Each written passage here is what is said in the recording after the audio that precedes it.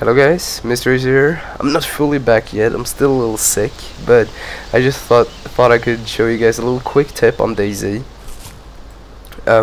When you move your mouse, you'll probably notice that the mouse thing is a little bit slow.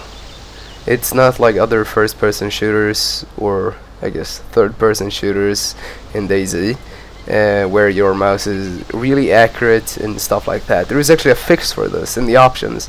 It's called smoothing, and if you want to fix this problem, or for some people it's probably not a problem, I guess. I'm just gonna show you guys how this works, because the smoothing system is put to the highest level when you install the game.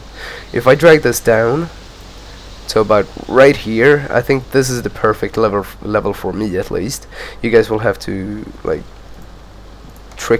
do some tricks around with that, but now the mouse is much more accurate and moves much quicker to my mouse movements. The game is not trying to do any smoothing of the mouse. So if you want to shoot people, I think this is a viable option to change, because you will be aiming a lot better, I think. So I guess that is it for MrRaiz0r's tip video, and I'm gonna see you guys when I get recovered fully, because it's not really working out. Oh, that is a pig. Alright, we're gonna kill the pig.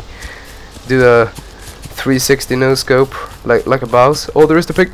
Jump, and then oh yeah, bam.